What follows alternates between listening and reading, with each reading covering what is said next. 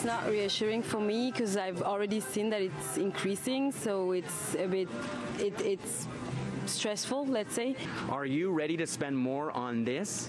Food prices are going up, and the average family of four is expected to spend over $16,000 on food in a year.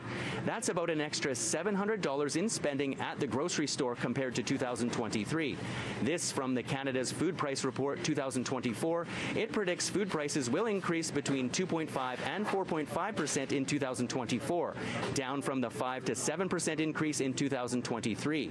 Commodity prices have largely come down in a lot of the key food ingredients and food categories. So as an example, wheat prices have come down about 25% over the course of 2023, and there's some other examples. Corn and soybeans down a little bit. If the price is going down, apparently, well, the inflation will be less.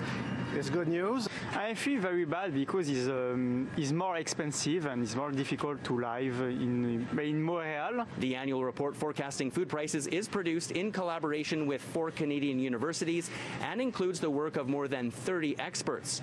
It also details predictions for specific food groups. Dairy and fruit are expected to increase in price by 1 to 3%, while baked goods, meat and vegetables could increase from 5 to 7%.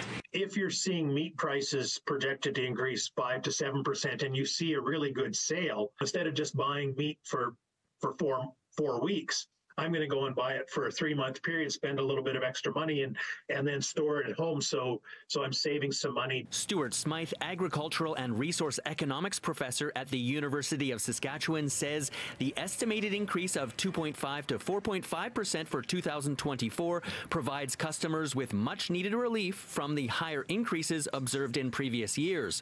But many are still concerned and have already made changes to what they're buying in order to stay within their food budgets. Yeah, it looks more and more for specials.